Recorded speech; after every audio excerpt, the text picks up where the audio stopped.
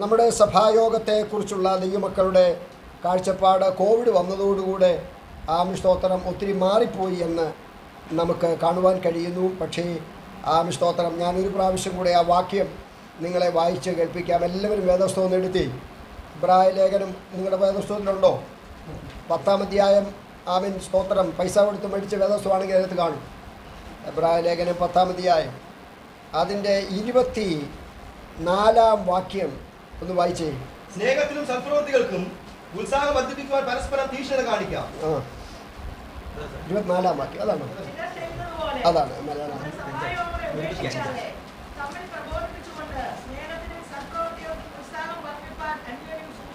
വാസ്തവത്തിൽ അതിൻ്റെ 19-ാം വാക്യം മുതലാണ് വായിപ്പിക്കേണ്ടത്.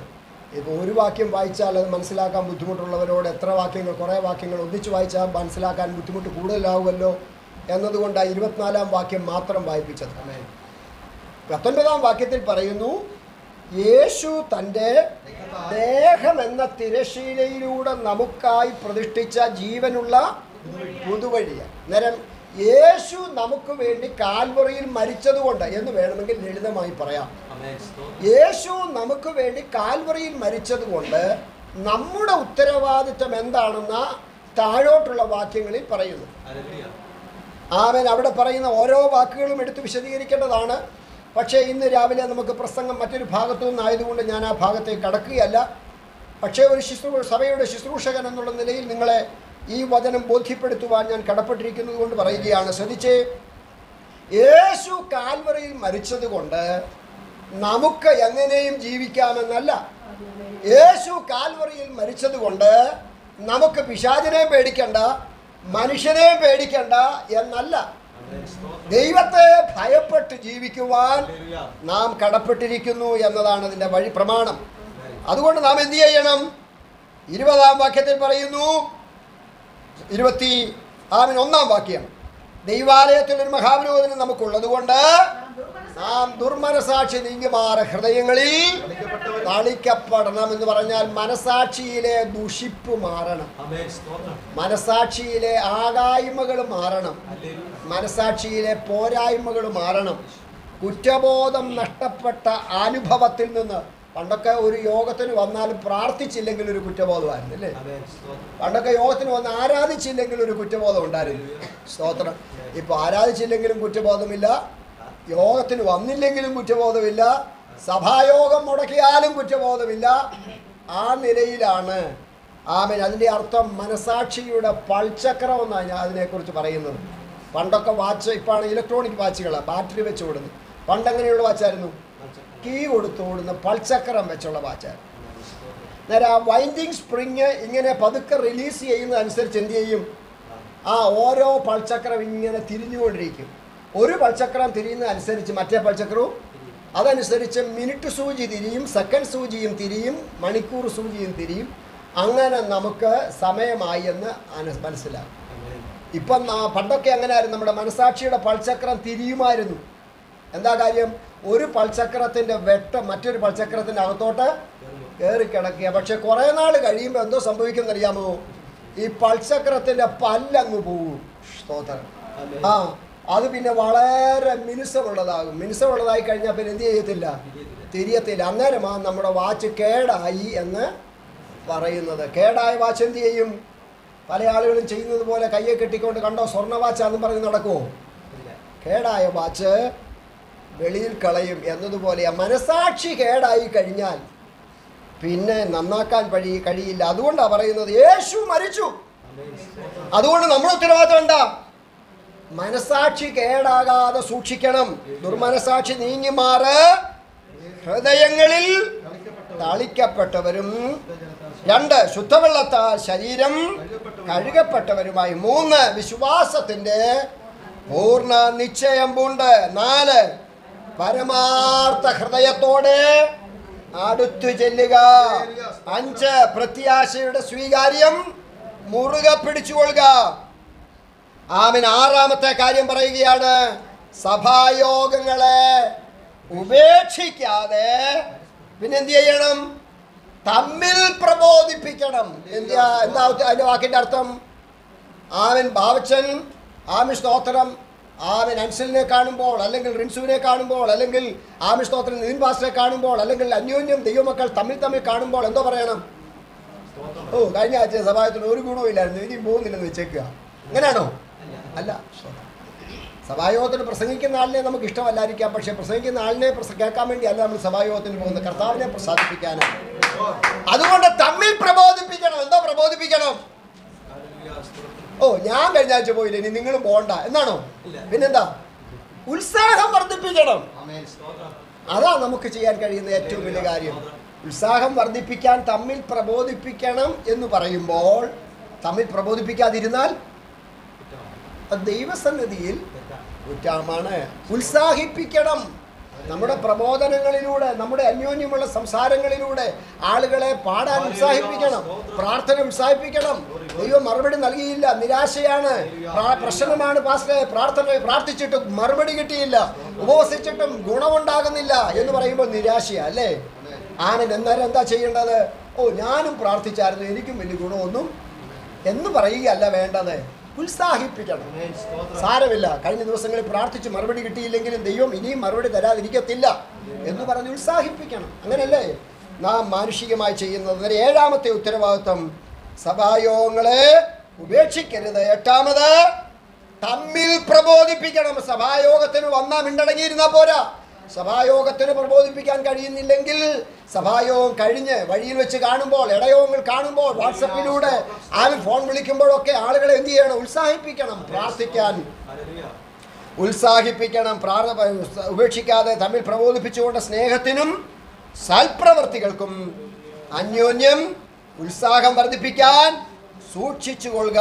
അടുത്ത വാക്യത്തിൽ പറഞ്ഞ് ശ്രദ്ധിച്ച്, നാൾ സമീപിക്കുന്നു എന്ന് പറഞ്ഞ അർത്ഥം എന്താ? നാൾ സമീപിക്കുന്നു എന്ന് പറഞ്ഞ അർത്ഥം എന്താ? രണ്ട് കാര്യം. ഒന്ന്, നമ്മുടെ മരണ ദിവസത്തോട് നമ്മൾ അടുത്തുകൊണ്ടിരിക്കുന്നു. ഓ, കഴിഞ്ഞ ആഴ്ചയിലല്ലേ ഞാൻ പോയതാണല്ലോ, കഴിഞ്ഞ 10-40 വർഷം ഞാൻ പോയതാണല്ലോ, അതുകൊണ്ട് ഇനി കുറേ നാൾ പോകുന്നില്ല എന്നല്ല. നാളുകൾ എന്ത് ചെയ്തുകൊണ്ടിരിക്കുക? സ്തോത്രം. ആമയും മൊയിലും കൂടെ ഓടിയ ചരിത്രമൊക്കെ നമുക്കറിയാം. ആമി സ്തോത്രം അവസാനം വരെ അല്ലേ, കർത്താവിൻ്റെ വരവ് വരെ, അല്ലെങ്കിൽ നമ്മുടെ മരണം വരെ നാം ആമി സ്തോത്രം അന്യോന്യം ഉത്സാഹിപ്പിക്കുന്നവരായിരിക്കണം. അവിടെയാണ് കർത്താവ് നമ്മെ പ്രസാദിപ്പാൻ ഇടവരുന്നത്. ആമിനി പ്രബോധന വാക്യങ്ങൾ മനസ്സിലായവർ കരം ഉയർത്തി ഒന്ന് സ്തോത്രം ചെയ്താട്ടെ. ഹല്ലേലൂയ. ഈ വചനത്തിന്റെ അനുഗ്രഹങ്ങൾ നിങ്ങളുടെ മേൽ ദൈവം നൽകട്ടെ എന്ന് പ്രാർത്ഥിക്കുന്നു. നാം ഏതാണ് ചിന്തിച്ചുകൊണ്ടിരിക്കുന്ന പ്രസംഗ വിഷയം നിങ്ങൾക്കറിയാം. ഏതാ? വെളിപ്പാട് പുസ്തകം 1-ാം അധ്യായം അതിൻ്റെ 12-ാം വാക്യമാണ് കഴിഞ്ഞ ദിവസം നാം ചിന്തിച്ചത്. 12-ാം വാക്യം മുതൽ അതിൻ്റെ 20-ാം വാക്യം വരെ ഒരു പ്രധാനപ്പെട്ട സന്ദേശമാണ് വെളിപ്പാട് പുസ്തകത്തിലേത്. വെളിപ്പാട് പുസ്തകം 1-ാം അധ്യായം 12 മുതൽ 20 വരെയുണ്ട്. നമുക്കെല്ലാ വാക്യങ്ങളും വായിക്കാനും പ്രസംഗിക്കാനും ഇപ്പോൾ സമയമില്ല എന്നതുകൊണ്ട് അതിൻ്റെ 12-ാം വാക്യവും 13-ാം വാക്യവും നമുക്ക് ഇപ്പോൾ വായിക്കാം. എന്നോട് സംസാരിച്ച നാദം എന്തിനെന്ന് കാണുവാൻ ഞാൻ തിരിഞ്ഞപ്പോൾ 7 പൊൻനിലവിളക്കുകളെയും നിലവിളക്കുകളുടെ നടുവിൽ നിലയം ധരിച്ച് മാറത്ത് പൊൻകച്ച കെട്ടിയവനായി മനുഷ്യപുത്രനോട് സദൃശനായവനെയും കണ്ടു. സ്തോത്രം. നേരെ ശ്രദ്ധിച്ചേ, യോഹന്നാൻ അപ്പോസ്തലൻ ഇത് കാണുമ്പോൾ എവിടെയാണ്? പത്മോസ് എന്ന ദ്വീപിൽ. പത്മോസ് എന്ന ദ്വീപിൽ യോഹന്നാൻ അപ്പോസ്തലൻ എന്തിനു പോയതാ? ടൂറിസ്റ്റ് പോയത്. എന്താ പറയുന്നത്? ടൂറിന് പോയതാണോ? പിന്നെ എന്തിനു പോയതാ? നാട് കടത്തപ്പെട്ടു. ഏതാണ്ട് 90 വയസ്സിലധികം പ്രായമുള്ള അപ്പോസ്തലൻ 30-ാമത്തെ വയസ്സിൽ ശുശ്രൂഷയ്ക്ക് ഇറങ്ങിയതാ. ഇപ്പൊ എത്ര വയസ്സുണ്ട്? 90 വയസ്സ്. എത്ര വർഷമായി? 60 വർഷം. കർത്താവിൻ്റെ വേലയ്ക്ക് ഇറങ്ങിയിട്ട് 60 വർഷം. 60-ാമത്തെ വയസ്സിൽ കിട്ടിയ പ്രതിഫലം എന്തുവാ? സ്തോത്രം.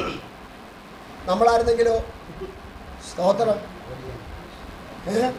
ഇത്രയും നാൾ കർത്താവിനെ സേവിച്ചിട്ട് എനിക്ക് കിട്ടിയത് ഇതാണല്ലോ ഇല്ലേ? സ്തോത്രം. നമുക്കൊക്കെ അങ്ങനെ പ്രയാസവും പരാതിയുമുള്ളവരാ. ഇത്രയും ഉപവസിച്ചിട്ട്, ഇത്രയും പ്രാർത്ഥിച്ചിട്ട്, ഇത്രയും ആരാധിച്ചിട്ട്, ഇത്രയും കർത്താവിൻ്റെ വേലയ്ക്ക് വേണ്ടി കൊടുത്തിട്ട്, ഇത്രയും ദൈവനാമത്തിൽ വിശ്വസ്തമായി ജീവിക്കുവാൻ പരിശ്രമിച്ചിട്ട് എനിക്ക് കിട്ടിയത് പത്മോസ് ആണല്ലോ എന്ന് പറയുന്നവർ ആരെങ്കിലും ഉണ്ടോ? യോഹന്നാന് കിട്ടിയത് പത്മോസ് ദ്വീപാണ്. ട്രാൻസ്ഫർ പത്മോസിലേക്ക് കിട്ടിയപ്പോൾ യോഹന്നാൻ എന്ത് ചെയ്തു? നിരാശപ്പെടാം, സ്വാഭാവികമാണ്. പക്ഷേ കൂട്ടുവിശ്വാസികൾ ആരുമില്ലാത്ത ആ ദ്വീപിൽ, ആരാധനയില്ലാത്ത ആ ദ്വീപിൽ, ശുശ്രൂഷയ്ക്ക് വേദിയില്ലാത്ത ആ ദ്വീപിൽ യോഹന്നാൻ അപ്പോസ്തലനെ കൈവിടാതെ പിന്തുടർന്ന ഒരു കർത്താവുണ്ട്. ഹല്ലേലൂയ. രാവിലെ മറന്നു പോകരുത് ദൈവമക്കളെ, ഞാൻ നിങ്ങളോട് പറയുന്നു, കർത്താവിനെ ഉണ്മയായി സേവിച്ചാൽ, വിശ്വസ്തമായി സേവിച്ചാലും ചിലപ്പോൾ പത്മോസ് കിട്ടി എന്ന് വരാം. സ്തോത്രം. ഇക്കാലത്ത് നമ്മളായിരുന്നെങ്കിൽ എന്തോ പറഞ്ഞു, 60 വർഷം കർത്താവിന് വേണ്ടി വിശ്വസ്തമായി നിന്ന യോഹന്നാൻ അപ്പോസ്തലന്റെ കാര്യം പോകട്ടെ, നിങ്ങൾക്ക് പരിചയമുള്ള ഏതെങ്കിലും ഒരു പാസ്റ്ററുടെ കാര്യം നിങ്ങളൊന്ന് എടുത്തേ. 60 വർഷം കർത്താവിന് വേണ്ടി വിശ്വസ്തമായി അധ്വാനിച്ചു, വയസ്സ് 90 കർത്താവ് ട്രാൻസ്ഫർ കൊടുത്തത് പത്മോസിലേക്കാണെങ്കിൽ നിങ്ങൾ എന്തോ പറയും? സ്തോത്രം. ഹല്ലേലൂയ. ഞാൻ തൊണ്ടടയായിരിക്കുന്നത് എന്തുകൊണ്ടാണെന്ന് ചിലർ ചോദിക്കുന്നത് പോലെ അല്ലേ? സ്തോത്രം. Praise the Lord. പത്മോസ് ദ്വീപിൽ യോഹന്നാൻ കിടക്കുകയാ. യോഹന്നാന് പരാതിയുടെ പ്രളയം ഉണ്ടാകാം മാനുഷികമായി. യോഹന്നാനെതിരെ വിമർശനം ഉന്നയിക്കുന്നവർക്ക് പറയുവാൻ ധാരാളം കാര്യങ്ങൾ ഉണ്ടാകാം. പക്ഷേ അവരാരും പത്മോസിൽ യോഹന്നാനോട് കൂടെയില്ല. ഒരുവൻ യോഹന്നാനോട് കൂടെയുണ്ട്. രാവിലെ ദൈവമക്കൾ മറന്നു പോകരുത്, കർത്താവില്ലാത്ത പത്മോസിൽ പോകുന്നതിനേക്കാൾ കർത്താവുള്ള പത്മോസിൽ പോകുകയാണ് നല്ലത്. സ്തോത്രം. കർത്താവില്ലാത്ത യെരൂശലേമിൽ പോകുന്നതിനേക്കാൾ കർത്താവുള്ള പത്മോസിൽ പോകുന്നതാണ് നല്ലത്. കർത്താവില്ലാത്ത സമ്പന്നതയിൽ പാർക്കുന്നതിനേക്കാൾ കർത്താവുള്ള പത്മോസിൽ പാർക്കുന്നത് നല്ലത്. ഹല്ലേലൂയ. അതല്ലേ പണ്ട് കർത്തൃദാസൻ പാടിയത്? പത്മോസ് ദ്വീപിൽ ഏകനായി ഞാൻ വസിച്ചാലും ഭയമില്ല. പത്മോസ് ദ്വീപിൽ ഭയമില്ല. സ്വർഗം തോറാൻ എന്റെ പ്രിയൻ മഹാദർശനത്താൽ വിവശനായി തീരും. മഹാദർശനത്താൽ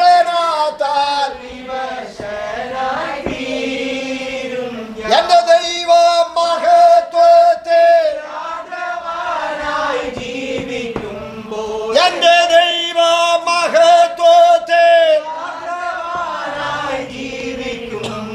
സാധു ജ്ഞാനി ക്ഷോണി ഏതോ കാര്യമില്ല എന്റെയുള്ള ഏതോ കാര്യമില്ല എന്റെയുള്ള.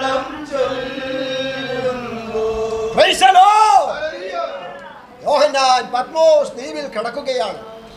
പത്മോസ് ദ്വീപിലായിരിക്കുന്ന യോഹന്നാൻ അവൻ വേദനയോടെ ആയിരിക്കുമ്പോൾ, ഭാരത്തോടെ ആയിരിക്കുമ്പോൾ തന്റെ പിറകിൽ ഒരു ശബ്ദം കേട്ടു. സ്തോത്രം. സ്തോത്രം. കഴിഞ്ഞയാഴ്ച ഞാൻ പറഞ്ഞതാണ്, ആമേൻ. സ്തോത്രം. പിറകിൽ നിന്ന് സംസാരിക്കുന്ന ഒരു കർത്താവുണ്ട്. ഹല്ലേലൂയ. യോഹന്നാൻ പിറകിൽ കേട്ട പല ശബ്ദങ്ങളൊക്കെ ഉണ്ട് ഇതിനു മുൻപ്. സ്തോത്രം. യോഹന്നാന്റെ മുൻപിൽ കേൾക്കുവാൻ കഴിയുന്ന കുറെ ശബ്ദങ്ങളുണ്ട്. യോഹന്നാന്റെ ചുറ്റുവട്ടവും കേൾക്കുവാൻ കഴിയുന്ന കുറെ ശബ്ദങ്ങളുണ്ട്. അതെന്തൊക്കെയാണ്? ഒന്ന്, മുമ്പേ പറഞ്ഞതുപോലെ യോഹന്നാനെ പരിഹസിക്കുന്ന കുറെ ആളുകൾ അല്ലേ? അവരിപ്പോ ഇങ്ങനെ യോഹന്നാനെ പരിഹസിച്ചു കൊണ്ടിരിക്കുകയാ അല്ലേ? നിനക്കങ്ങനെ വരണം അല്ലേ? സ്തോത്രം. ആമേൻ. കണ്ടോ നിന്റെ ഭക്തി എവിടെയാ? സ്തോത്രം. ദൈവം നിന്നോട് കൂടെ ഉണ്ടെങ്കിൽ ഇതൊക്കെ നിനക്ക് വന്നു ഭവിക്കുമോ എന്നിങ്ങനെയുള്ള ആക്ഷേപങ്ങളുടെയും വിമർശനങ്ങളുടെയും സ്വരം യോഹന്നാന്റെ പിറകിൽ കേൾക്കുവാൻ കഴിയും. റോമൻ കൈസറായിരുന്ന ഡൊമിഷ്യൻ ചക്രവർത്തിയുടെ കാലത്താണ് യോഹന്നാൻ നാട് കടത്തപ്പെടുവാനിടയായത്. യോഹന്നാനെ തിളച്ച എണ്ണയിലിട്ടിട്ട് യോഹന്നാൻ ഈയാം പാറ്റ പോലെ വെന്തു ചാകുന്നത് കാണുവാൻ കാത്തിരുന്ന രാജകീയ സദസ്, റോമൻ കോടതികൾ, റോമൻ ന്യായാധിപന്മാർ, ക്രിസ്തു വിരോധികൾ നോക്കി നിൽക്കെ തിളച്ച എണ്ണയിൽ യോഹന്നാൻ അപ്പോസ്തലൻ ആമേൻ ബാത്ത് ടബിൽ കിടക്കുന്നത് പോലെ, സ്വിമ്മിംഗ് പൂളിൽ കിടക്കുന്നത് പോലെ നീന്തി തുടിക്കുവാൻ ഇടവന്നപ്പോൾ യോഹന്നാനെ ഒതുക്കാൻ തീക്കോ, യോഹന്നാനെ ഒതുക്കാൻ തിളച്ച എണ്ണയ്ക്കോ കഴിയില്ല എന്ന് മനസ്സിലാക്കിയവർ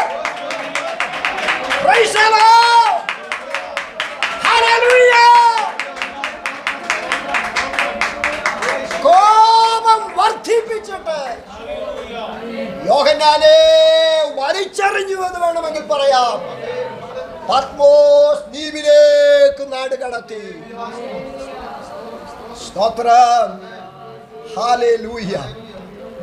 ചില വേദപണ്ഡിതാക്കൾ പറയുന്നത് ഈ പത്മോസ് ദ്വീപ് എന്ന് പറയുന്നത് കുറ്റവാളികളെ നാടുകടത്തുന്ന സ്ഥലമായിരുന്നു. കൊടും കുറ്റവാളികളെ രാജ്യദ്രോഹ കുറ്റം ചുമത്തി നാടുകടത്തുന്ന സ്ഥലമായിരുന്നു പത്മോസ് ദ്വീപ്. ആ പത്മോസ് ദ്വീപിൽ നാടുകടത്തിയാൽ അവിടെ പോയി സുഖമായിട്ട് കിടന്ന് ഉറങ്ങാൻ അനുവദിക്കത്തില്ല. അവിടെ ആമെ കനികളിൽ ജോലി ചെയ്യണമായിരുന്നു. നിങ്ങൾക്കറിയാമോ എന്നെനിക്കറിയില്ല. സ്തോത്രം, റഷ്യയിൽ സൈബീരിയ എന്ന് പറയുന്ന ഒരു സ്ഥലമുണ്ട്. കഠിനമായ തണുപ്പുള്ള ഒരു സ്ഥലമാണ്. അവിടെയാണ് രാജ്യദ്രോഹ കുറ്റം ചെയ്ത പല ആളുകളെയും റഷ്യക്കാര് തടവിൽ പാർപ്പിച്ചുകൊണ്ടിരുന്നത്. ആമൻ റിച്ചാർഡ് ബുംബ്രാൻഡ് ഉൾപ്പെടെയുള്ള സുപ്രസിദ്ധ സുവിശേഷ പ്രഭാഷകർ സുവിശേഷം നിമിത്തം ആ സൈബീരിയൻ തടവറയിൽ പോയി കഠിനമായ പീഡ അനുഭവിക്കേണ്ടി വന്നിട്ടുണ്ട്. ആമൻ ആ ദൈവദാസന്റെ ജീവിതാനുഭവങ്ങളിൽ നിന്നും ഞാൻ അതിനെക്കുറിച്ച് വായിച്ച് മനസ്സിലാക്കുവാൻ ഇടവന്നിട്ടുണ്ട്. അവിടെ ചെന്നാൽ കഠിനമായ തണുപ്പാണ്. ആഹാരം വേണ്ടതുപോലെ കഴിക്കാനില്ല. അല്പയാഹാരം മാത്രം, ജീവൻ നിലനിർത്താൻ മാത്രം. വേണ്ട പുതപ്പോ അല്ലെങ്കിൽ തണുപ്പിനെ അതിജീവിക്കാൻ വേണ്ട സംരക്ഷണമോ ഒന്നുമില്ല. ആ കഠിനമായ തണുപ്പിൽ മിസ്രയേമിലായിരുന്ന ഇസ്രായേൽ ജനം അടിമപ്പണി ചെയ്തതുപോലെ രാജാവിന് വരുമാനം വർദ്ധിപ്പിക്കുവാൻ, രാജ്യത്തിന് സമ്പത്തുണ്ടാക്കുവാൻ കഠിനമായ ജോലിയും ചെയ്യേണ്ടി വന്നിരുന്നു. അതുപോലെ പത്മോസ് ദ്വീപ് എന്ന് പറയുന്നത് കനികളിൽ ജോലി ചെയ്യുവാൻ കഠിനമായി വിധിക്കപ്പെട്ട ഒരു കൂട്ടം ആളുകളുടെ സ്ഥലമായിരുന്നു. 100-ലധികം വയസ്സ് പ്രായമുള്ള യോഹന്നാൻ അപ്പോസ്തലൻ ബലഹീനമായ ശരീരത്തിൽ കഠിനമായി ജോലി ചെയ്ത് രാജ്യത്തിന് സമ്പത്തുണ്ടാക്കാൻ കഴിയില്ല എന്നറിയാമെങ്കിലും അവൻ സുവിശേഷം പ്രസംഗിച്ചു എന്ന കുറ്റത്താൽ രാജാവിന് വിരോധമായി യേശു രാജാവെന്ന് പ്രസംഗിച്ചതിനാൽ കൈസറെ അല്ലേ ആരാധിക്കേണ്ടത്, ക്രിസ്തുവിനെ മാത്രമാണ് ആരാധിക്കേണ്ടത് എന്ന് പ്രസംഗിച്ചതിനാൽ രാജ്യദ്രോഹ കുറ്റം ചുമത്തി പത്മോസ് ദ്വീപിലേക്ക് നാടുകടത്തപ്പെട്ട യോഹന്നാൻ കഠിനമായ തടവും കഠിനമായ ജോലിയും ചെയ്യുവാൻ കടപ്പെട്ടപ്പോൾ ആ യോഹന്നാന്റെ പിറകിൽ കേൾക്കുവാൻ കഴിയുന്ന അവസാനത്തെ ഒരു ശബ്ദം ഡൊമിഷ്യൻ ചക്രവർത്തിയുടെ ശബ്ദമാണ്. എന്താ ഡൊമിഷ്യൻ ചക്രവർത്തിയുടെ ശബ്ദം? രാജ്യത്തുനിന്നെ നാടുകടത്തിയിരിക്കുന്നു. ആ ശബ്ദത്തിന് അപ്പീലില്ല, ആ ശബ്ദത്തിന് അമ്പാലില്ല, ആ ശബ്ദത്തിന് ഒരു ഹർജി കൊടുക്കുവാൻ കോടതിയില്ല. തിരുവായിക്കെതിരുവായില്ലാത്ത കാലം രാജാവ് ഫൈനൽ ഡിക്ലറേഷൻ നടത്തിയ സമയം ഇനി തിരിച്ചുവരവ് സാധ്യമല്ല എന്ന് പറഞ്ഞ് റോമൻ സാമ്രാജ്യത്തിന്റെ ഈ വാതിലുകൾ എന്നേക്കുമായി യോഹന്നാൻ അപ്പോസ്തലനെതിരെ ഡൊമിഷ്യൻ ചക്രവർത്തിയും തന്റെ കിങ്കരന്മാരും വലിച്ചടച്ചപ്പോൾ ഇനിയും കൂട്ടുവിശ്വാസികളുമായി ഒരു കൂട്ടായ്മയ്ക്ക് സാധ്യതയില്ല എന്ന്, ഇനി കർത്താവിനെ പ്രസംഗിക്കുവാൻ ഒരു അവസരമില്ല എന്ന് കണക്ക് കൂട്ടിയ യോഹന്നാന്റെ പിറകിൽ കേട്ട അവസാന ശബ്ദം ഡൊമിഷ്യൻ ചക്രവർത്തിയുടെ ശബ്ദമായിരുന്നു. ഡൊമിഷ്യൻ യോഹന്നാന്റെ പിറകിൽ കേട്ട മറ്റു പല ശബ്ദങ്ങളും ഉണ്ടാകാം. തനിക്ക് ശത്രുക്കൾ മാത്രമല്ല മിത്രങ്ങളായ ഒരു കൂട്ടം വിശ്വാസികളുമുണ്ട്, അല്ലേ? അവൻ ഏഷ്യ മൈനറിൽപ്പെട്ട എഫസോസ് പട്ടണത്തിൽ പാർത്തുകൊണ്ട് അവൻ സഭകളുടെ ആമൻ ബിഷപ്പായി സഭകളുടെ അപ്പോസ്തലനായി വാഴുന്ന യോഹന്നാന് അനുകൂലമായി സ്നേഹിക്കുന്ന ഒരു കൂട്ടം വിശ്വാസികളുണ്ട്. അന്നേരം പ്രതികൂലമായ ഒരു കൂട്ടം ആളുകൾ മാത്രമല്ല യോഹന്നാനുള്ളത്, പിന്നെ അനുകൂലമായും ഒരു കൂട്ടം ആളുകളുണ്ട്. അനുകൂലമായ വിശ്വാസികൾ യോഹന്നാനെ കുറിച്ച് പറഞ്ഞു, അയ്യോ ഞങ്ങളുടെ അപ്പോസ്തലൻ ഞങ്ങളെ വിട്ടിട്ട് പോവുകയാണല്ലോ, ഞങ്ങളുടെ അപ്പോസ്തലനെ ഞങ്ങൾക്ക് എന്നേക്കുമായി നഷ്ടമാവുകയാണല്ലോ.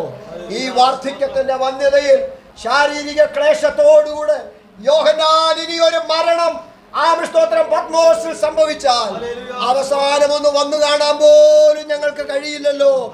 യോഹന്നാൻ അപ്പോസ്തലന് മാന്യമായ ഒരു ശവസംസ്കാരം നൽകുവാൻ പോലും ഞങ്ങൾക്ക് കഴിയില്ലല്ലോ എന്ന് പറഞ്ഞ് വിലപിക്കുന്ന ഒരു കൂട്ടം വിശ്വാസ സമൂഹവും യോഹന്നാന്റെ പിറകിലുണ്ട്. നേരെ മൂന്ന് കൂട്ടം ആളുകളുടെ കാര്യം ഞാൻ പറഞ്ഞു. എന്തൊക്കെയാ? ഒന്ന്, വിമർശിക്കുന്ന എതിരാളികൾ. രണ്ട്, എതിരായി നിൽക്കുന്ന രാജാവ്. മൂന്ന്, വിലപിക്കുന്ന വിശ്വാസ സമൂഹം. ഇവരുടെ എല്ലാം ശബ്ദം യോഹന്നാന്റെ പിറകിൽ യോഹന്നാൻ അവസാനം കേട്ടതാണ്. പക്ഷേ ഇപ്പോൾ താൻ എവിടെയായിരിക്കുന്നു? പത്മോസ് ദ്വീപിലായിരിക്കുന്നു. അവർക്കാർക്കും ഈ യോഹന്നാന്റെ അടുക്കൽ വന്ന് പിറകിൽ വന്ന് ഒന്ന് സംസാരിക്കാൻ കഴിയില്ല. പക്ഷേ യോഹന്നാൻ പിറകിൽ ഒരു ശബ്ദം കേട്ടു. Hallelujah, hallelujah, hallelujah. സ്നേഹിക്കുന്ന മാതാവിന് വരുവാൻ കഴിയുന്ന ഒരു സ്ഥലമുണ്ട്. അതിനൊരു പരിധിയുണ്ട് അല്ലേ? സ്തോത്രം. കഴിഞ്ഞ ദിവസം എനിക്ക് വളരെ പ്രയാസം തോന്നി. ഞാൻ ആദ്യം പ്രവർത്തിച്ച മണിയാർ എന്ന് പറയുന്ന സ്ഥലത്ത് ആ സഭയിലെ പ്രധാനപ്പെട്ട ഒരു കുടുംബത്തിലെ മരുമകൻ കഴിഞ്ഞ ദിവസം വെണ്ണിക്കുളത്ത് വെച്ച് മരിച്ചുപോയി. 39 വയസ്സ് മാത്രം പ്രായം. ഒറ്റ പൈതലേ ഉള്ളൂ. ആ പൈതലിന് 4 വയസ്സ് മാത്രം പ്രായം.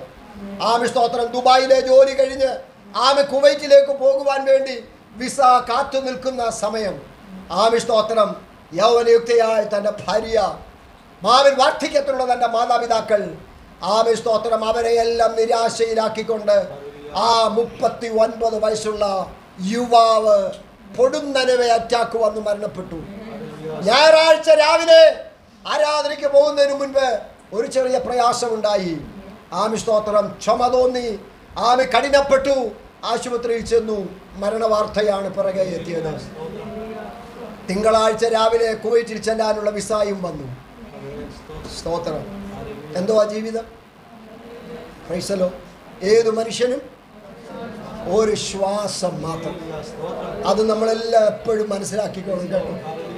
ഏതു മനുഷ്യൻ, പ്രസംഗിക്കുന്ന ഉപദേശിയും കേൾക്കുന്ന വിശ്വാസിയും മറന്നു പോകരുത്. ചെറുപ്പക്കാർ മറന്നു പോകരുത്. പ്രായമുള്ളവർ മറന്നു പോകരുത്. ഏത് മനുഷ്യനും ഉറച്ചു നിന്നാലും നോക്കുക, സ്നേഹിക്കുന്ന വിശ്വാസികൾക്ക് യോഹന്നാന്റെ അടുക്കൽ പിന്നെ ചെല്ലുവാൻ കഴിയില്ല അല്ലേ? വിമർശിക്കുന്ന ആളുകൾക്ക് യോഹന്നാന്റെ അടുക്കൽ പിന്നീട് ചെല്ലുവാൻ കഴിയില്ല അല്ലേ? എതിരായി നിൽക്കുന്ന സ്തോത്ര ഡൊമിഷ്യൻ ചക്രവർത്തി ഇനിയും ഒരു സ്റ്റെപ്പ് പോലും തനിക്ക് വേണ്ടി വെക്കുവാൻ തയ്യാറുമല്ല. പക്ഷേ ആ സ്ഥലത്ത് കിടക്കുന്ന യോഹന്നാൻ ഒന്ന് പറഞ്ഞ് ബാക്കി പിറകിൽ ഒരു ശബ്ദം കേട്ടു. രാവിലെ ദൈവത്തെ സ്നേഹിക്കുന്ന ദൈവ പൈതലേ, നിന്റെ ശത്രുക്കൾക്ക്, നിന്റെ മിത്രങ്ങൾക്ക്, ഞാനൊന്നുകൂടെ പറയാം, നിന്റെ മാതാവിന്, നിന്റെ പിതാവിന്, നിന്നെ ഒറ്റ സ്നേഹിക്കുന്നവർക്ക് ഒരു കുഴിയിൽ ചാകാമെന്ന് പറയുന്ന ഏറ്റവും വലിയ സ്നേഹിതനുമാണ്. നിന്നെ പിന്തുടരുവാൻ കഴിയാത്ത ചില ജീവിത സമയങ്ങളുണ്ട് കേട്ടോ. ഒറ്റപ്പെടുന്ന ചില വേളകളുണ്ട് കേട്ടോ. മറന്നു പോകരുത്. അവിടെയും എത്തുവാൻ കഴിയുന്ന ഒരു ദൈവം, ആർക്കും വരുവാൻ കഴിയാത്ത ചില ജീവിത സാഹചര്യങ്ങൾ നമ്മെ അഭിമുഖീകരിക്കാറുണ്ട്. ഒറ്റയ്ക്ക് അഭിമുഖീകരിക്കേണ്ടി വരുന്ന ചില ജീവിത യാഥാർത്ഥ്യങ്ങളുണ്ട്. സ്നേഹിക്കുന്നവർക്ക് പിന്തുടരുവാൻ കഴിയാത്ത, സഹായിപ്പാൻ മനസ്സുള്ളവർക്ക് സഹായിപ്പാൻ കഴിയാത്ത ചില ജീവിത സാഹചര്യങ്ങളുണ്ട്. എനിക്ക് തോന്നുന്നു നമ്മെ ഏറ്റവും കൂടുതൽ സഹായിപ്പാൻ കഴിയുന്ന ആളുകൾ ഡോക്ടർമാരാകാം. നേഴ്സുമാരാകാം. കാരണം ICUവിലും CCUവിലും പിന്നെ വെന്റിലേറ്ററിലും ഒക്കെ അവരെ സഹായിക്കാറുണ്ട്. സ്തോത്രം. എന്നാൽ ഇന്ന് രാവിലെ മറന്നു പോകരുത്, ചിലപ്പോൾ അവരും പറയും ഹെൽപ്ലെസ്, ഇനി ഞങ്ങൾക്കൊന്നും. സ്തോത്രം. അവിടെയും സഹായിക്കാൻ കടന്നു വരുവാൻ കഴിയുന്ന ഒരു ദൈവത്തെയാണ് ഞാനും നിങ്ങളും സേവിക്കുന്നതെന്ന് മറക്കരുത്. നമ്മുടെ ദൈവത്തിന് മാത്രമുള്ള 4 പ്രത്യേകത ഞാൻ പറയാം. ദൈവങ്ങൾ ഒത്തിരിയുണ്ട്, ആ ദൈവങ്ങൾക്കൊക്കെ പല പ്രത്യേകതയുണ്ട്. പക്ഷെ നമ്മുടെ ദൈവത്തിന് മാത്രമുള്ള 4 പ്രത്യേകത. ഒന്ന്, അവൻ സർവവ്യാപിയായ ദൈവമാണ്. അവന് ചെല്ലുവാൻ കഴിയാത്ത ഒരു, ദാവീദ് പറയുന്നത് പോലെ, ഉഷസിൻ ചിറക് ധരിച്ച് സമുദ്രത്തിന്റെ അറ്റത്തുപോയി പാർത്താൽ അവിടെയും വന്നെത്തുന്ന ഒരു ദൈവമുണ്ട്. അതിന്റെ മറുവശം ഞാൻ പറയാം, ദൈവത്തെ ഒളിച്ച് നിനക്കെങ്ങും പോകുവാൻ. അതല്ലേ യോനായെ കുറിച്ച് നമുക്ക് കാണുവാൻ കഴിയുന്നല്ലേ? അവൻ ആരും അറിയാതെ കപ്പലിൽ കയറി. ആരും അറിയാതെ എന്ന് പറഞ്ഞാൽ തൻ്റെ പ്രിയപ്പെട്ടവരായ പലരും അറിയാതെ കപ്പലിൽ കയറി ഏറ്റവും അടിത്തട്ടിൽ ചരക്കു സാധനങ്ങൾ സൂക്ഷിക്കുന്നതിൻ്റെ അടുത്ത് അവിടെ ചെന്ന് അതിനിടയിൽ പോയി കിടന്നു. വാസ്തവത്തിൽ അവിടെയല്ല പാസഞ്ചേഴ്സ് കിടക്കേണ്ടത്. സ്തോത്രം. പാസഞ്ചേഴ്സിന് കിടക്കുവാൻ വേറെ സ്ഥലമുണ്ട്.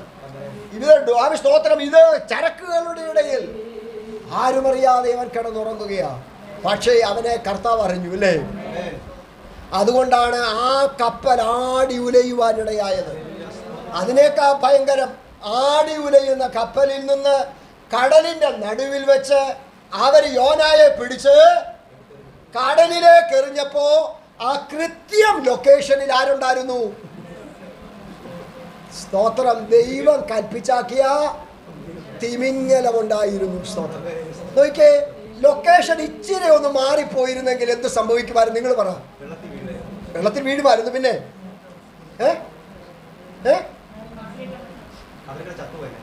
വെള്ളം കുടിച്ച് ചത്തുപോകത്തില്ലയോ? നേരെ യോന വെള്ളം കുടിച്ച് ചത്തുപോയാ പിന്നെ യോനായെ വിഴുങ്ങിയിട്ട് കാര്യമുണ്ടോ? സ്തോത്രം.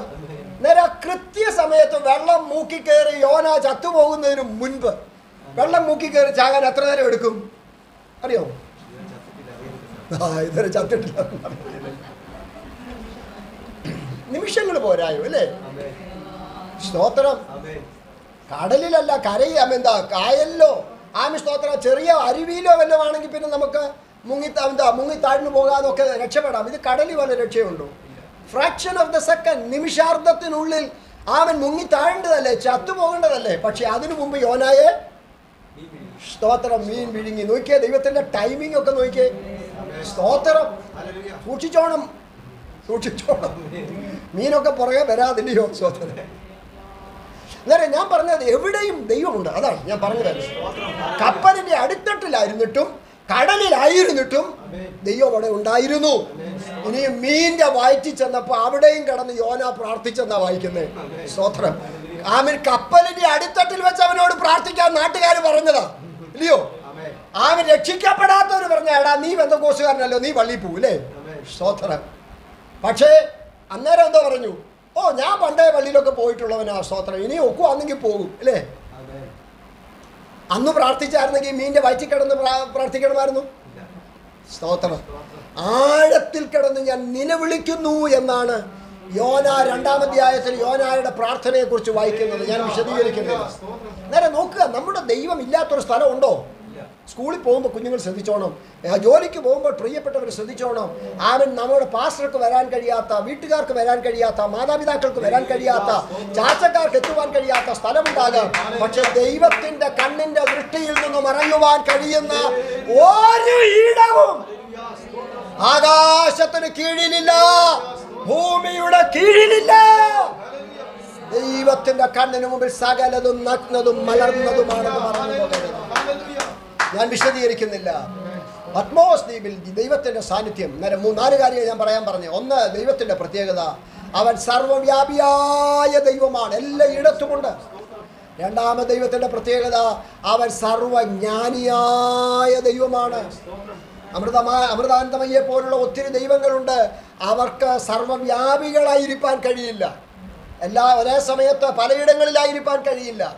അവർക്കെല്ലാം അറിയില്ല. പക്ഷേ ആമൻ ഇന്ന് രാവിലെ ഞാൻ പറയാം, നീ നിറകണ്ണുകളോടെ ഹൃദയ തകർച്ചയോടെ ആമൻ വിതുമ്പുമ്പോൾ നിന്റെ ആവശ്യം എന്താണെന്ന് അടുത്തിരിക്കുന്ന വിശ്വാസിക്ക് അറിയില്ല. ആമൻ ശ്രദ്ധിക്കുന്ന പാസ്റ്റർമാർക്കും അറിയില്ല. ഒരുപക്ഷെ പ്രവാചകനും വെളിപ്പെടണമെന്നില്ല. അറിയുന്ന ഒരു ദൈവമുണ്ട്. എന്റെ യേശുവിന്റെ ഭാഷയിൽ പറഞ്ഞാൽ, നിങ്ങൾ യാചിക്കുന്നതിന് മുന്നേ നിങ്ങളുടെ ആവശ്യങ്ങൾ ഇന്നതെന്നറിയുന്നു ഒരു സ്വർഗ്ഗസ്ഥ പിതാവ്. Praise God. Hallelujah. ഞാൻ പറയട്ടെ ദൈവമേ, നിങ്ങളുടെ ആവശ്യങ്ങൾ നിങ്ങൾക്ക് യഥാർത്ഥത്തിൽ അറിയില്ല. എൻ്റെ ആവശ്യം യഥാർത്ഥത്തിൽ എനിക്കും അറിയില്ല. എനിക്കറിയാവുന്ന ചില ആവശ്യങ്ങളുണ്ട്. എല്ലാ ആവശ്യങ്ങളും എനിക്കറിയില്ല. എന്നാൽ എൻ്റെ ആവശ്യങ്ങൾ ഞാൻ അറിയുന്നതിലുപരി അറിയുന്ന, നന്നായി അറിയുന്ന ഒരു നല്ല ദൈവം ദൈവസന്നിധിയിൽ ആ ദൈവത്തോടാണ് പ്രിയരേന്ന് പ്രാർത്ഥിക്കുന്നത്. സർവജ്ഞാനിയായ ദൈവം, സർവവ്യാപിയായ ദൈവം. മൂന്നാമത്തെ കാര്യം, സർവശക്തനായ ദൈവം. നമ്മുടെ ദൈവത്തിന് അസാധ്യമായി. അങ്ങനെയാണെങ്കിൽ എന്തിനാ ഭാരപ്പെടുന്നത്? സർവശക്തനാണവൻ. നാലാമത്തെ കാര്യം സമയത്ത് പറഞ്ഞു പോകുന്നു, നിത്യനായ ദൈവം, കാലത്തിന് പരിധിയില്ലാത്ത ദൈവം. ഞാൻ പറയാം, യോഹന്നാൻ അപ്പോസ്തലന് പത്മോസ് ദ്വീപിൽ വെളിപ്പെട്ട ദൈവത്തെക്കുറിച്ച് ഇന്ന് ഞാൻ 2000 വർഷം കഴിഞ്ഞപ്പോൾ പ്രസംഗിക്കാൻ കാരണം എന്താണെന്ന് ചോദിച്ചാൽ, യോഹന്നാന്റെ ദൈവം മരിച്ചിട്ടില്ല. ആ ദൈവം ഇന്നും ജീവിക്കുന്നു. യോഹന്നാന്റെ ദൈവം മരിച്ചിട്ടില്ല. 2000 വർഷം കഴിഞ്ഞാലും അവൻ ജീവിക്കുന്നു. ഇന്നലെ നിനക്ക് വേണ്ടി അത്ഭുതം ചെയ്ത ദൈവം ഇന്ന് അത്ഭുതം ചെയ്യുവാൻ കഴിയുന്ന ദൈവമാണ്. കുഞ്ഞുങ്ങളെ, നിങ്ങളുടെ മാതാപിതാക്കൾക്ക് വേണ്ടി കഴിഞ്ഞ നാളുകൾ അത്ഭുതം ചെയ്ത ദൈവം ഈ തലമുറയിൽ നിങ്ങൾക്ക് വേണ്ടി അത്ഭുതം ചെയ്യുവാൻ ശക്തനാണ്. എബ്രായ ലേഖനം 13-ാം അധ്യായം 8-ാം വാക്യം. അതാ വാക്യം. എന്താ? യേശു ക്രിസ്തു ഇന്നലെ ഇന്നും എന്നേക്കും അനന്യൻ എന്ന് പറഞ്ഞാൽ എന്താ? മാറ്റമില്ലാത്തവൻ. കാരണം ഇന്നലെ യേശുക്രിസ്തു എങ്ങനായിരുന്നു എന്ന് സുവിശേഷങ്ങളിൽ പറയുന്നുണ്ടല്ലേ. ഇന്നലെ യേശുക്രിസ്തു എങ്ങനായിരുന്നു എന്ന് അപ്പോസ്തല പ്രവൃത്തിയിൽ നമ്മൾ വായിക്കുന്നുണ്ട്. ഇന്നലെ യേശുക്രിസ്തു എങ്ങനായിരുന്നു എന്ന് കരിയമ്പ്ലാവിലെ CS മാത്യു സാറിനോട് ചോദിച്ചാൽ CS മാത്യു സാർ പറഞ്ഞത് പുസ്തകത്തിൽ എഴുതിയിട്ടുണ്ട്. പക്ഷെ ഇന്നലെ യേശു അങ്ങനായിരുന്നു. ഇന്ന് യേശു വയസ്സനായില്ലേ? ഇന്ന് യേശു ക്ഷീണിതനായില്ലേ? ഇന്ന് യേശു ഞവരക്കൈയൊക്കെ ആവശ്യമുള്ള ഒരു വാർദ്ധക്യത്തിന്റെ വന്യതയിൽ എത്തിയിരിക്കുകയാണോ? സ്തോത്രം. വാർദ്ധക്യത്തിന്റെ ബലഹീനതയില്ലാതെ അനന്യനായ കർത്താവ്, മാറ്റമില്ലാത്ത കർത്താവ്. ഇംഗ്ലീഷിൽ ആ വാക്യം വളരെ നന്നായിട്ടാണ് പറയുന്നത്. Jesus Christ is the same yesterday, today and forevermore.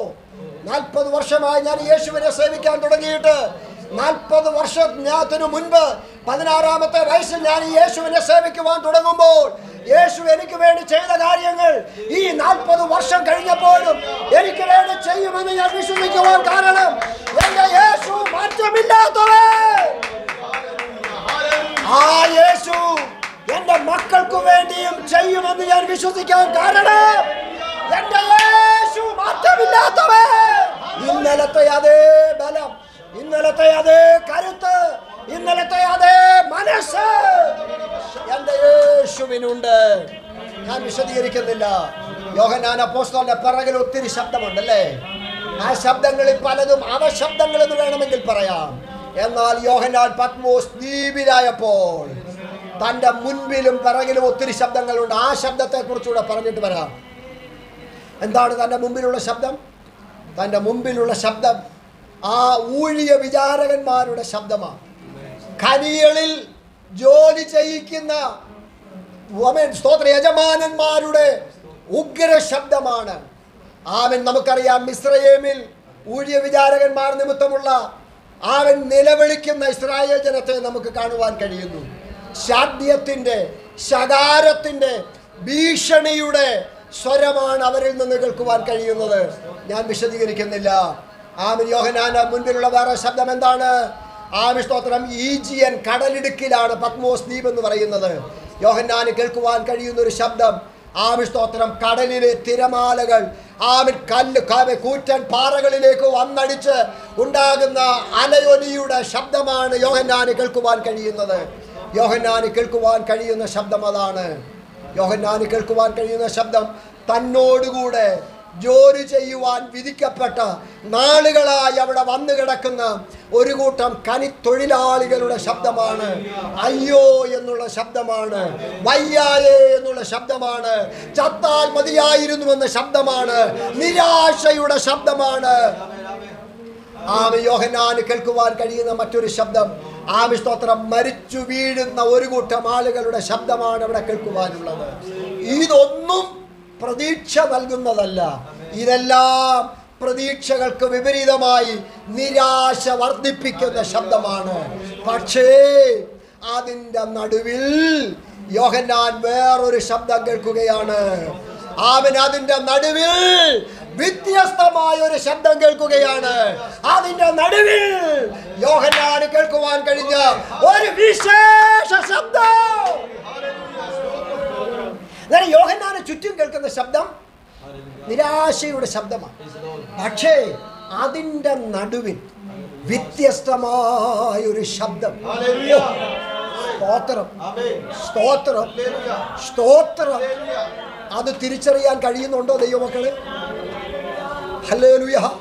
കടൽ തിരമാലകളുടെ ആമേൻ ഹുങ്കാര ശബ്ദത്തിന് നടുവിൽ, കാറ്റാഞ്ഞടിക്കുന്നതിൻ്റെ നടുവിൽ, പല ശബ്ദങ്ങളുടെ നടുവിൽ യോഹന്നാന് വാർദ്ധക്യത്തിന്റെ ക്ഷീണം പോലും വകവയ്ക്കാതെ കേൾക്കുവാൻ കഴിയുന്ന ഒരു ശബ്ദം.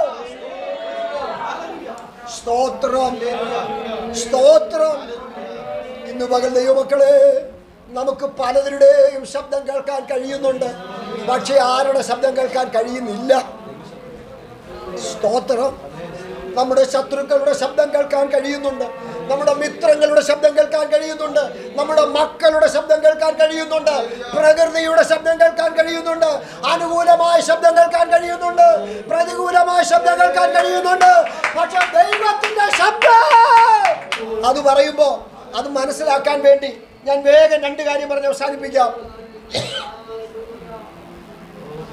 90-ലെ വെള്ളപ്പൊക്കം ഒന്ന് കേട്ടിട്ടുണ്ടോ നിങ്ങൾ? 2018-ലെ വെള്ളപ്പൊക്കം അതുപോലും മറന്നു ഇല്ലയോ? മലയാള വർഷം 90-ലുണ്ടായ കേരളത്തിലെ ഒരു വലിയ വെള്ളപ്പൊക്കത്തെക്കുറിച്ചാണ് 90-ലെ വെള്ളപ്പൊക്കം എന്ന് പറയും. നേരെ ഈ 90-ലെ വെള്ളപ്പൊക്കത്തിന് തൊട്ടു മുൻപ് ആമിസ്തോത്രം കെ എബ്രഹാം സാറ് ആമിസ്തോത്രം ഒരു ആമൻ വീട്ടിൽ പ്രാർത്ഥിച്ചുകൊണ്ടിരിക്കുമ്പോൾ ആമിസ്തോത്രം ആ വീട്ടിലെ പിതാവ് പറഞ്ഞു, സാറേ സാറിന് കേൾക്കാൻ കഴിയുന്നുണ്ടോ എന്ന് എനിക്കറിയില്ല, ഒരു ഒരു ഒരു വല്ലാത്ത ശബ്ദം ഞാൻ കേൾക്കുന്നുണ്ട്. ആ ശബ്ദം ഒരു ആമിസ്തോത്രം എന്താ, ഒരു പ്രളയത്തിൻ്റെ ശബ്ദമാണ്, ആമൻ ഒരു നഷ്ടത്തിൻ്റെ ശബ്ദമാണ്, ഒരു നാശത്തിൻ്റെ ശബ്ദമാണ് എന്ന് അദ്ദേഹം പറഞ്ഞതായിട്ട് ഞാൻ കേട്ടിട്ടുണ്ട്. ആമൻ. എന്നിട്ട് ആമിസ്തോത്രം അദ്ദേഹം പറയുന്നത്, ആമൻ നായ്ക്കളൊക്കെ ആ ഭൂകമ്പം നടക്കുന്നതിന് തൊട്ടു മുൻപ്, ആ ഭൂകമ്പമല്ല, ഭൂകമ്പം നടക്കുന്നതിന് തൊട്ടു മുൻപ് ഓരിയിടും എന്ന് കേട്ടിട്ടുണ്ട്. നിങ്ങൾക്ക് വായിച്ചിട്ടുണ്ടോ എന്ന് എനിക്കറിയില്ല. നിങ്ങൾ സാധാരണ വായിക്കുന്ന എന്തുവാ, മാൻഡ്രേക്കും പിന്നെ എന്തൊക്കെ മോനെ? സ്തോത്രം. ഒന്നും പറയത്തില്ല, മാസ്ക് എല്ലാം വെച്ച് ഇങ്ങനെ ഫിറ്റായിട്ടിരിക്കുക. സുനാമി അടിച്ച കാര്യം നിങ്ങൾ കേട്ടിട്ടുണ്ട്. അതുപോലെ തന്നെ ആമി സ്തോത്രം എന്താ സ്തോത്രം മഹാരാഷ്ട്രയിൽ എവിടാ? ഗുജറാത്തിലല്ല, മഹാരാഷ്ട്രയിലെ ഗുജറാത്തിലാണ്. മഹാരാഷ്ട്രയിൽ എവിടാ? കണ്ടോ, ഇതാ ഞാൻ പറഞ്ഞത്. നിങ്ങൾ ആ പാടെ വായിക്കുന്നതെന്ന് പറഞ്ഞാൽ മാൻഡ്രക്കും ലത്തൂർ ഭൂകമ്പം കേട്ടിട്ടുണ്ടോ? ഇല്ലെങ്കിൽ പിന്നെ ഗൂഗിളൊക്കെ ഒന്ന് അടിച്ചു നോക്കിയാൽ കേട്ടോ. ലത്തൂരിൽ ഭൂകമ്പം ഉണ്ടാകുന്നതിന് മുൻപ് മൃഗങ്ങളെല്ലാം കൂടെ, കെട്ടിയിട്ടിരുന്ന മൃഗങ്ങളെല്ലാം കൂടെ വലിയ പ്രശ്നമുണ്ടാക്കിയതായും അഴിച്ചുവിട്ടിരുന്ന മൃഗങ്ങളെല്ലാം ഓടി രക്ഷപ്പെട്ടതായും കേട്ടിട്ടുണ്ട്.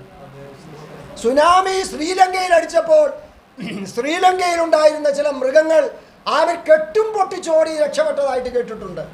ഭൂകമ്പം ഉണ്ടാകുന്നതിന് മുമ്പ് പ്രകൃതിയിൽ നിന്ന് പുറപ്പെടുന്ന ശബ്ദം അവകൾക്ക് തിരിച്ചറിയാൻ കഴിയുന്നു എന്നാണ് ഞാൻ പറഞ്ഞതിൻ്റെ അർത്ഥം. എന്തുകൊണ്ടാണ് കേൾക്കുവാൻ കഴിയുന്നത്? അവയുടെ ചെവിയുടെ ഫ്രീക്വൻസി മോഡ് വ്യത്യസ്തമാണ്. ഞാനീ പറയുന്നതിൻ്റെ അർത്ഥം മനസ്സിലായോ? ദൈവശബ്ദം പലപ്പോഴും നമ്മുടെ വീട്ടിൽ ഉണ്ടാകാറുണ്ട്. ദൈവശബ്ദം പലപ്പോഴും നമ്മുടെ ജോലി സ്ഥലങ്ങളിൽ ഉണ്ടാകാറുണ്ട്. ദൈവം നമ്മോട് സ്കൂളിൽ വെച്ച് സംസാരിക്കാറുണ്ട്. പക്ഷെ എന്താ കുഴപ്പം? അത് കേൾക്കാൻ നമുക്ക് കഴിയുന്നില്ല. അതാ കുഴപ്പം. ആ ശബ്ദം കേൾക്കാൻ നമുക്ക് കഴിയണം. സ്തോത്രം. ദൈവത്തിന്റെ ശബ്ദം കേൾക്കുവാൻ കാത് കൂർപ്പിച്ച യോഹന്നാൻ അപ്പോസ്തലന് ചുറ്റും ഒത്തിരി അനുകൂലവും പ്രതികൂലവുമായ ശബ്ദമുണ്ടായിരുന്നെങ്കിലും അതിൻ്റെ നടുവിൽ കൂടെ കേൾക്കുവാൻ കഴിയുന്ന ഒരു ശബ്ദം യോഹന്നാനോട് സംസാരിച്ചത് കേൾക്കുവാൻ യോഹന്നാന് കഴിഞ്ഞു. പ്രിയരെ, മകനെ, വഴി ഇതാകുന്നു, ഇതിലേ നടന്നുകൊള്ളുവീരെന്നൊരു ശബ്ദം പിറകിൽ നിന്ന് കേൾപ്പിക്കുന്ന ഒരു നല്ല ദൈവം. Praise the Lord. ഹല്ലേലൂയ. ഏലിയാവിനോട് ദൈവം ചോദിച്ചു, ഏലിയാവേ, ഇവിടെ നിനക്ക് എന്തു കാര്യം? Praise the Lord. ഏലിയാവിനോടുള്ള ആ ദൈവ ശബ്ദത്തിൽ ഏലിയാവിന് കേൾക്കുവാൻ കഴിഞ്ഞു. ശൗല് വാഹന മൃഗത്തിന്റെ പുറത്ത് ദമസ്കോസിന്റെ പടിവാതിൽക്കൽ എത്തിയപ്പോൾ അവിടെ സൂര്യനെ കവിയുന്നൊരു പ്രകാശം അവന്റെ കണ്ണിന്റെ മേൽ, അവന്റെ ദേഹത്ത് പതിക്കുവാനിടയായി. റേഡിയേഷൻ അടിച്ചതുപോലെ അവൻ താഴെ വീണു. അവൻ താഴെ വീണ് കിടക്കുമ്പോൾ അവനോട് കൂടെ ഉണ്ടായിരുന്നവരാരും താഴെ വീണില്ല. സുബോധമുള്ളവരായി അടുത്തു തന്നെ നിൽക്കുകയാണ്. എന്താണ് ഇവന് സംഭവിച്ചതെന്നറിയാതെ നിൽക്കുകയാ. മലയാളികൾ ആരെങ്കിലും ഉണ്ടായിരുന്നേ പറഞ്ഞേനെ, കാലനടിച്ചതാന്ന് പറഞ്ഞേനെ, ഇല്ലേ? ആ, മാടനടിച്ചത്, നട്ടുച്ചയ്ക്ക് മാടനടിച്ചതാന്ന് പറഞ്ഞേനെ. ആമിന് എന്താ സംഭവിച്ചതെന്നറിയാതെ കൂടെയുള്ളവരെല്ലാം ആമി സ്തോത്രം ബ്ലിങ്കസിയാന്നും പറഞ്ഞു നോക്കി നിൽക്കുമ്പോൾ, ഹല്ലേലൂയ, യോഹന്നാൻ പൗലോസ് അപ്പോസ്തലൻ പറയുന്നു, ഞാനൊരു ശബ്ദം കേട്ടു, ഞാനൊരു ശബ്ദം കേട്ടു. ആമിന് എന്തായിരുന്നു ആ ശബ്ദം എന്ന് പറയാമോ? ശൗലേ, ശൗലേ, ആ, നീ എന്നെ ഉപദ്രവിക്കുന്നതെന്ത്? ആ ശബ്ദം കേൾക്കുവാൻ ആർക്ക് കഴിഞ്ഞു? ഞാനിന്ന് രാവിലെ പറയാം, ദൈവമക്കളെ, ദൈവം നിങ്ങളോട് പലപ്പോഴും പറയാറുണ്ട്, പക്ഷേ അത് കേൾക്കാൻ നിങ്ങൾക്ക് കഴിയുന്നില്ല. ദൈവം എന്നോട് പലപ്പോഴും പറയാറുണ്ട്, അതെപ്പോഴും കേൾക്കുവാൻ എനിക്കും കഴിയുന്നില്ല. ദൈവശബ്ദം കേൾക്കുവാൻ കഴിയുന്നൊരു കാത് ദൈവസന്നിധിയിൽ നമുക്കുണ്ടാകട്ടെ. നമ്മുടെ കാതുകളൊന്ന് ട്യൂൺ ചെയ്യുവാനിടയാകട്ടെ. എന്നോട് സംസാരിക്കുന്ന നാദം എന്ത് എന്ന് കാണാൻ ഞാൻ തിരിഞ്ഞു. ഹല്ലേലൂയ. രാവിലെ ഒന്ന് തിരിയാമോ? ശബ്ദം മാത്രമല്ല, സംസാരിക്കുന്ന കർത്താവിനെയും കാണുവാൻ കഴിയും. ഒന്ന് തിരിയാമോ? ഒന്ന് തിരിയാമോ? നിന്നോട് സംസാരിക്കുന്ന ശബ്ദം മാത്രമല്ല, നിന്നോട് സംസാരിക്കുന്ന കർത്താവിനെയും കാണുവാൻ കഴിയും. തിരിയുക എന്നതിന് അവിടെ ഉപയോഗിച്ചിരിക്കുന്ന വാക്കാണ് വാസ്തവത്തിൽ മാനസാന്തരപ്പെടുക എന്നതിനും ഉപയോഗിച്ചിരിക്കുന്ന ഒരു പ്രയോഗം. When I turned around എന്നാണ് ഇംഗ്ലീഷിൽ പറയുന്നത്. ഞാനൊന്ന് പുറകോട്ട് തിരിഞ്ഞു നോക്കിയപ്പോൾ എന്ന് പറഞ്ഞ അർത്ഥം എന്താ? 180 ഡിഗ്രി ആക്സിസിൽ താൻ തിരിഞ്ഞു. നേരെ മുൻപോട്ടാണ് നോക്കിക്കൊണ്ടിരുന്നത്. അവിടെ എന്താ ശബ്ദമുള്ളത്? കൊല്ലും എന്ന് പറയുന്ന ആമി സ്തോത്രം. എന്താ? ആമിൻ ഊഴിയ വേലക്കാരല്ലേ? ആമിൻ നീ ഞങ്ങളിപ്പോൾ ചാവുകയാണ്, നീയും താമസിക്കാതെ ചാകുമെന്ന് പറയുന്ന കൂടെ ജോലി ചെയ്യുന്ന ആളുകൾ. മരണത്തിന്റെ ദംശനങ്ങളാണ് അവിടെ എല്ലാം കേൾക്കുവാൻ കഴിയുന്നത്. പക്ഷെ ഒന്ന് തിരിഞ്ഞപ്പോൾ, സ്തോത്രം, തിരിഞ്ഞപ്പോൾ യോഹന്നാൻ ദൈവശബ്ദം കേട്ടു. നിങ്ങൾക്കറിയാമോ, ഈ യോഹന്നാൻ ചില വർഷങ്ങൾ കഴിഞ്ഞപ്പോൾ, അധികം വർഷം എടുക്കുന്നതിന് മുൻപ്, 2 വർഷത്തിൽ കഴിയാതെ ഉള്ള സമയം കഴിഞ്ഞപ്പോൾ താൻ മടങ്ങിപ്പോയി എഴുതിയ ലേഖനമാണ് 1 യോഹന്നാൻ. 2 യോഹന്നാൻ 3 യോഹന്നാൻ. നിന്നോട് വാക്ക് പറഞ്ഞവൻ. സ്തോത്രം. ഞാൻ മുമ്പേ പറഞ്ഞല്ലോ, ഒരു സഹോദരൻ്റെ മരണം. 39 വയസ്സുള്ള ഒരു സഹോദരൻ 4 വയസ്സുള്ള തൻ്റെ മകനെയൊക്കെ അനാഥനാക്കിയിട്ട്, സ്തോത്രം, ഒരു 35 വയസ്സ് കാണുമായിരിക്കാം തൻ്റെ ഭാര്യയ്ക്ക്. 35 വയസ്സുള്ള തൻ്റെ ഭാര്യയെ വിധവയാക്കിയിട്ട് തൻ്റെ മാതാപിതാക്കളെ എല്ലാം കണ്ണുനീര് കുടിപ്പിച്ചുകൊണ്ട് താൻ യാത്ര ചെയ്തു. എത്രയോ പാസ്റ്റർമാർ അവിടെ വന്നു. അവർക്ക് ആർക്കെങ്കിലും എന്തെങ്കിലും ചെയ്യാൻ കഴിഞ്ഞോ? ഞാൻ അവിടെ ചെന്നാലും പറഞ്ഞേനെ, സാരമില്ല കുഞ്ഞോൻ ചായ, അതിൽ കൂടുതൽ പറയാൻ കഴിയത്തില്ല. Praise the Lord. എന്നാൽ ഈ കർത്താവ് യോഹന്നാൻ എന്ന വന്യമയോധികനെ തേടി പത്മോസ് ദ്വീപിൽ വന്നപ്പോൾ അവിടെ വന്നത് എന്തിനു വേണ്ടിയാ? യോഹന്നാനെ, സാരമില്ലെന്ന് പറയാനല്ല കേട്ടോ, സാരമില്ലെന്ന് പറയാനല്ല കേട്ടോ. അവനൊരു വിടുതൽ നൽകുക, അവനൊരു വിമോചനം പ്രശസ്തമാക്കുക, അവനൊരു ജോലി നൽകുക, അവനൊരു ശുശ്രൂഷ നൽകുക. യോഹന്നാനെ, നീ കാണുന്നത് ഒരു പുസ്തകത്തിൽ എഴുതുക. എഴുതിയാൽ മാത്രം പോരാ, 7 സഭകൾക്ക് അയക്കുക. സ്തോത്രം. എല്ലാം അവസാനിച്ചു എന്ന് തോന്നിയ സ്ഥാനത്ത് യോഹന്നാന്റെ അടുക്കലേക്ക് ഇറങ്ങി വന്ന കർത്താവ് അവനൊരു പുതിയ ദൗത്യം നൽകി, പുതിയൊരു ശുശ്രൂഷ നൽകി, പുതിയൊരു നിയോഗം നൽകിയെങ്കിൽ ഇന്ന് പകൽ എന്നെ കേൾക്കുന്ന ദൈവവൈദ്യരെ, നിന്റെ ജീവിതത്തിന്റെ സകല പ്രതികൂലങ്ങളുടെയും നടുവിൽ എല്ലാം അസ്തമിച്ചു എന്ന് നീ നിനക്ക് വേണ്ടി തന്നെ വിധി എഴുതുമ്പോൾ, എല്ലാം തീർന്നുവെന്ന് നിന്റെ കൂട്ടുകാർ നിന്നെ കുറിച്ച് വിധി എഴുതുമ്പോൾ, എല്ലാം പ്രതികൂലമെന്ന് സാഹചര്യങ്ങൾ നിനക്കെതിരെ വിളിച്ചു പറയുമ്പോൾ, അനുകൂലമായ ഒരുവൻ ഇന്ന് രാവിലെ വെളിപ്പെടുകയാണ്. മുമ്പേ പാടിയ പാട്ടിന്റെ പല്ലവി ഞാൻ വളരെ സന്തോഷിച്ചു. ദൈവം എനിക്ക് അനുകൂലം എങ്കിൽ ആർ എനിക്ക് എതിരായിടും. റോമാലേഖനം 8-ാം അധ്യായത്തിലെ വാക്യം എത്രയോ ശക്തിമത്താണ്. രാവിലെ അനുകൂലമായവൻ ഇറങ്ങി വരികയാ, അനുകൂലമായവൻ അരുളപ്പാട് നൽകുകയാ, അനുകൂലമായവൻ നിനക്ക് വേണ്ടി ഇടപെടുകയാ. നിനക്കൊരു പുതിയ ശുശ്രൂഷ, നിനക്കൊരു പുതിയ ദൗത്യം. കേൾക്കപ്പെട്ട ദൈവവചനത്തെ ധ്യാനിച്ചുകൊണ്ട് നമുക്ക് പ്രാർത്ഥിക്കാം. ഇന്ന് രാവിലെ വചനത്തിലൂടെ ദൈവം നമ്മോട് സംസാരിച്ചു ബോധ്യമുള്ളവർ മാത്രം ദൈവത്തിന് നന്ദി പറഞ്ഞാട്ടെ. പിതൃപുത്ര പരിശുദ്ധാത്മാവാ ത്രിയേക ദൈവത്തിന്റെ കൃപയും അനുഗ്രഹങ്ങളും വാഴ്വുകളും നാം എല്ലാവരോടും പ്രാർത്ഥിച്ച എല്ലാ വിഷയങ്ങളുടെ മേലും നമ്മുടെ വാഴ്ത്തയുടെ കർത്താവാം യേശുവിൻ മടങ്ങി വരെ ഉണ്ടായിരിക്കുമാറാകട്ടെ. അറിയപ്പെട്ട ദൈവകുഞ്ഞാടിന് മഹത്വം. Hallelujah, hallelujah, hallelujah. കർത്താവായ യേശുവേ